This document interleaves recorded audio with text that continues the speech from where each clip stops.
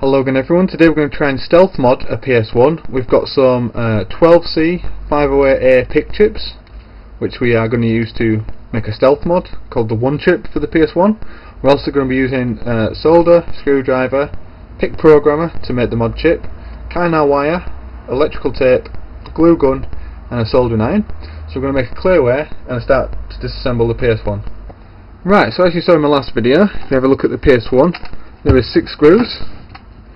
3 here and 3 at the top. One is hidden underneath this warranty sticker, which we're just going to pierce through and unscrew. So let's get on with that. Right, so that's our 6 screws removed. They're quite stiff to remove as they were put in by a machine when the unit was assembled. So put them somewhere safe, we'll need them for reassembly. And then open the PS1, put it on its front and just lift the lid like so and put it somewhere safe. Inside the unit there's a bit of tape here. We're just going to break that bit of tape like so and pull out the ribbon cable here and pull out this ribbon cable. If we lift this unit like so, you can get a decent pull on it. Rock it back and forth and then put the laser unit somewhere safe. Right, now at the front we just lift off this heat shield like so. This comes away. Again, put it somewhere safe, and then lift it from the front here and push up like that, like so. Just lift it from the unit and put the base somewhere safe, and it's the main board we're going to be working on. But we're going to put this to the back for now and we'll go program our PIC chip. So I'll come back to you as we're about to program. So this is our PIC chip flashing program. As you can see down here it says chip selector, so we need to select our PIC chip, which is a 12C 508A. 12C 508A, there we go. And as you can see from this image here, we need to place the PIC chip in its programmer like that. So I'll show you doing that now. You see the yellow dot at the top on the actual PIC chip as well. There's a dot at the top, or one of the corners. Well, that represents the yellow dot on the screen. So if we take our program which we've got here and unlock it, so 4 legs up, 1, 2, 3, 4, and it goes in these 4 like that, and we just lock the chip with the ZIF clip like that, so the chip's locked, and then we'll connect this to the machine. Right, so back in our flashing program, we click File and Load, and we're going to load the ONEchip.hex on the desktop, which is there, so just double click that. And it loads the code, which you can see there. So now we just click program, click yes, and it's going to say ROM erased, fuse erased, continue to program this clip, and we'll say yes. When I click yes, you'll see it right into the chip. You see the programmer flashing. That means it's written, programming complete. We'll just read it back.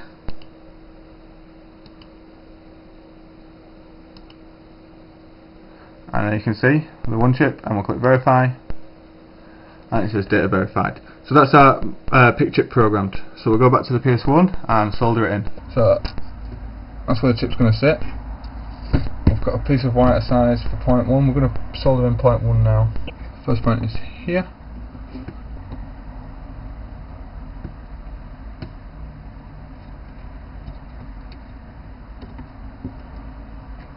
Right, so that's point 1 in, and we'll solder the chip once we've got all the wires in. So we'll do the chip last. So now on to point 2.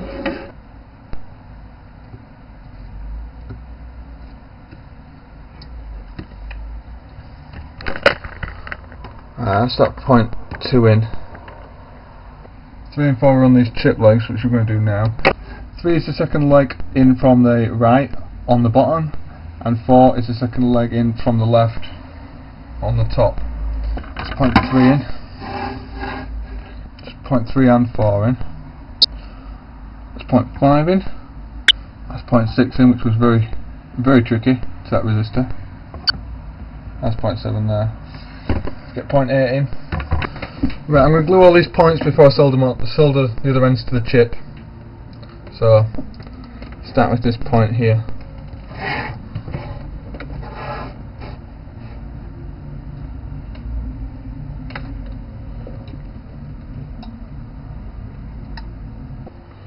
Let's glue point 5. So gluing serves two functions. It's 5 and 6 glued in. It insulates our points, and it also holds our wires in place so they don't come loose.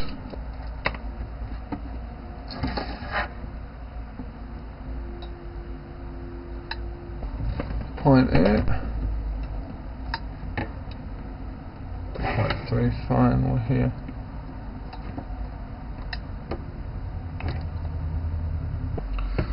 Right, so now it's time to start soldering the wires to our chip. We're going to place our chip on this big chip here, make a clear way. Tiny amount in the centre of the chip there. Just glue the chip down, like so. Now it's time to start soldering wires to our chip. So what I'm going to do is tin all these legs as well. So, move the wires out of the way. To tin we just apply heat to the leg, and then bring the solder to the leg, like so.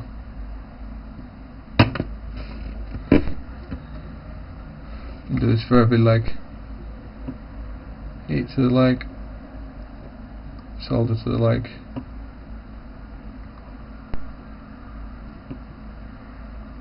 That's the first 4 legs tinned with solder to the other side.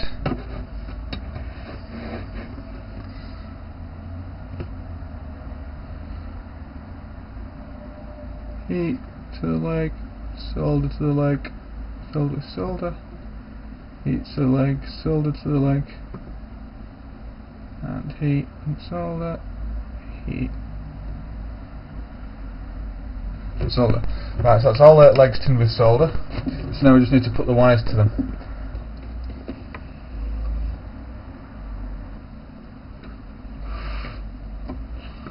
So that's wire 1 in.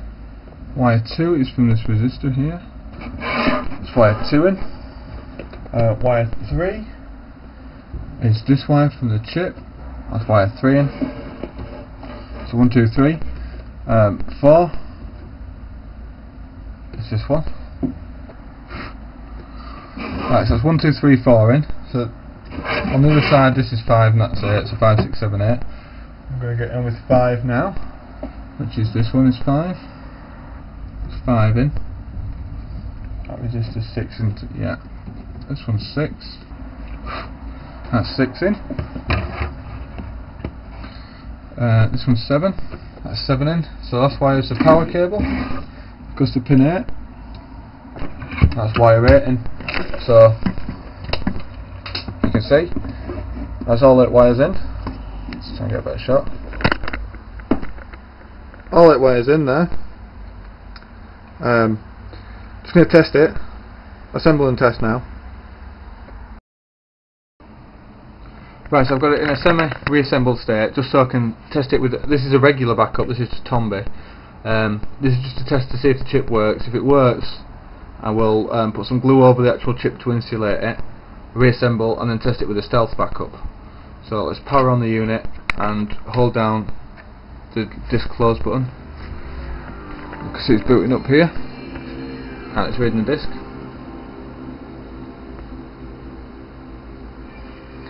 And it's booted that first time. So what we're going to do is we're going to put some glue on the chip, reassemble it, and then test it with a stealth backup. We're going to try Final Fantasy 9. Right, so we tested it and it was working with our Tombi backup, but we've just noticed another problem, the same problem as last time really. This heat shield is not going to sit back on properly with that mod chip in place how it is. It's lifted up here. So what we're going to do, so let me take it back off. We're going to lift the chip and we're going to seat it there and glue it down there and insulate it there, so it'll have enough room there. So we want to keep all the wires in place but lift it up. So a good job I didn't use too much glue. Let me just put this on its tripod. So, and the way the wires are, it should just fit there nicely. Alright, so that's the chip lifted up, and we're just going to gently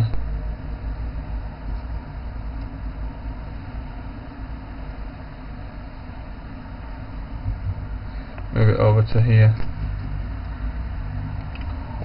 Get some electrical tape to insulate it.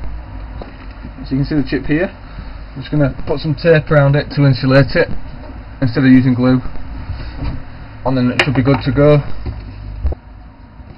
So basically, if you can see there, just put it like that so you've covered all the legs, and then we're going to fold this over on top of it, just sort of like sandwiching it in, and that insulates it. And now it can just sit down here, and this heat shield should go back on fine, which we're just going to test now.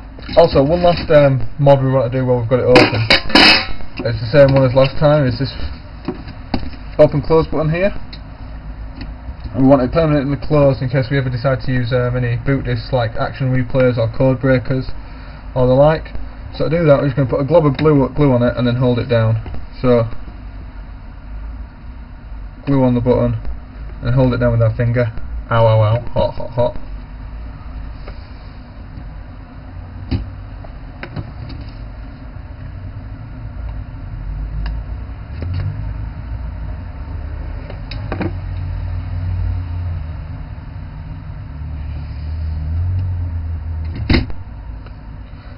That's done it.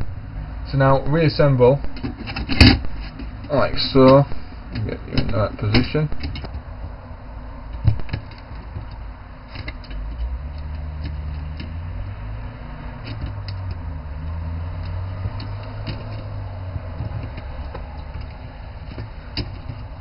There we go. So now put the lid on as well. Line it up correctly. Now we just need to reinsert our 6 screws.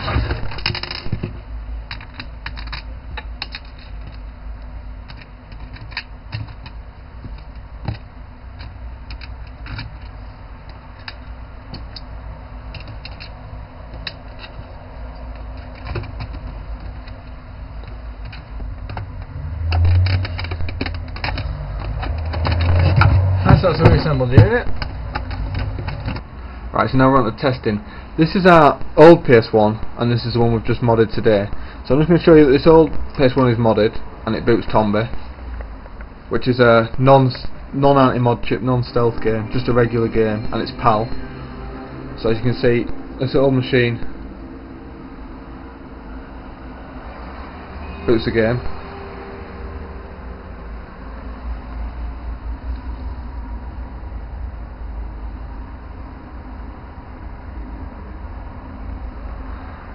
There we go, it's booted and booted into Tombi. Now, if we try in this old machine an anti-Modchip stealth game, which we've got here, Final Fantasy IX, and it's also the wrong region, it's also NTSC, which is the American region. So let's try to boot this in this old modded PS1.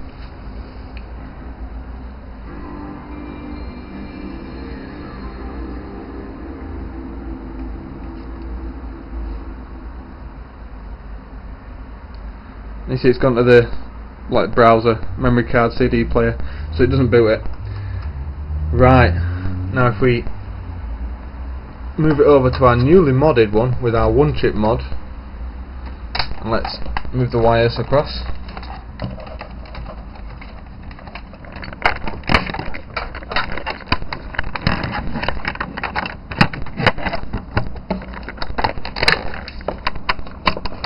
So the wires moved across, and we test it now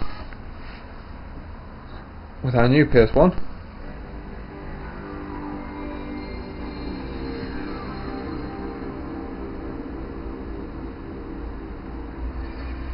See, it's booted first time. Also notice it says Sony Computer Entertainment America because it's American, but it's got the SCEE for Entertainment Europe code at the bottom because it's a PAL PS1.